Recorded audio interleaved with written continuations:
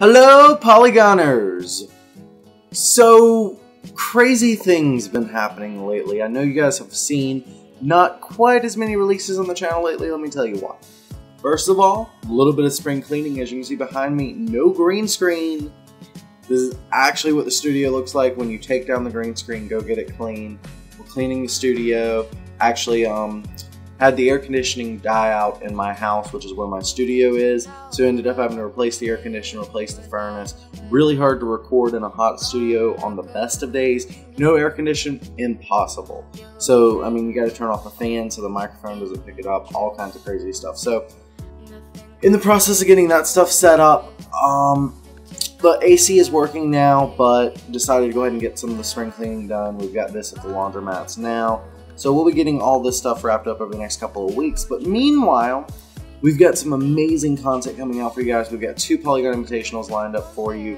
First one coming out is going to be the reschedule of the Young vs. Classic event. Then we are lining up Bunny versus Impact on Polygon Invitational number 12, which is going to be followed by a release tournament for a arcade map called Scrap that's being made by my friend Wayward Strategy. We're actually going to host a tournament for players of that, small prize pool, but you know, a little bit of something to help them launch what's sure to be a great 4X game.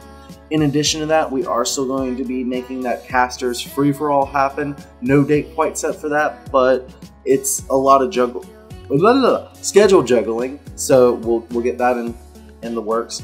But the big announcement that no one really knows about right now, but you guys can get a little bit of a taste, is going to be the Hope Team League. We want to get some of the best teams from North America and any other server as well together to show what the next generation of StarCraft is going to look like. We want the players who are good enough to be better than amateurs, but not quite good enough to be considered professional.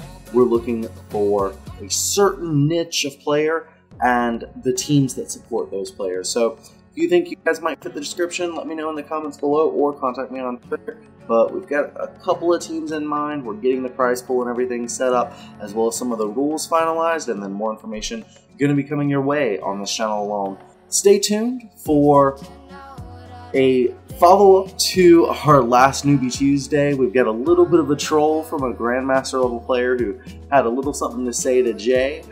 We're going to get some more daily content coming out your way. Probably should have some more Shaft chats coming maybe within the next month or so. Those take a little bit more time, and Crash Course takes even more time. So we're trying to do like more frequent content, which means less production values, while we are getting some of these higher end events lined up for you guys. Hope you guys like the hat. It's one of the few times I get to wear it because, you know, green screen doesn't work unless you go like this whole part of my head.